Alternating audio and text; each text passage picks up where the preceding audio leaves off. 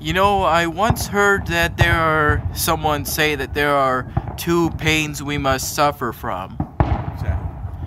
The pain of discipline and the pain of regret.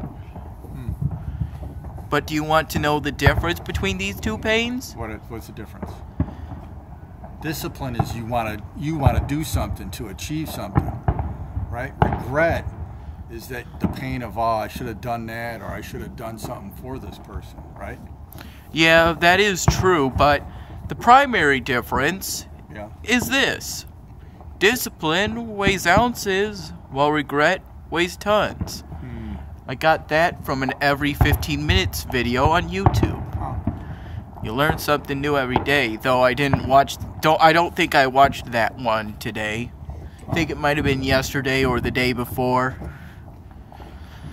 But yeah, it is something nice to share on the 4th of July as we move forward in our country. Right.